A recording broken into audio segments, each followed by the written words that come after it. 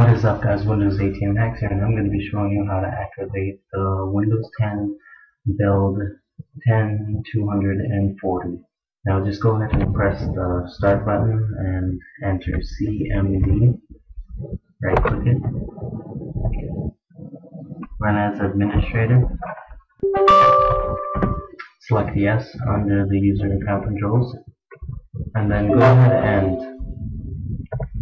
and copy and paste this from the description.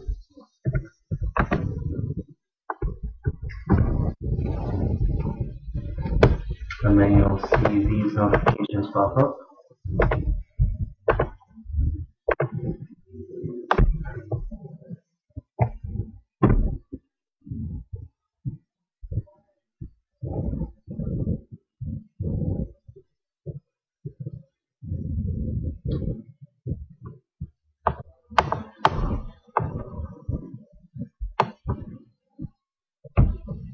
Just give it a second.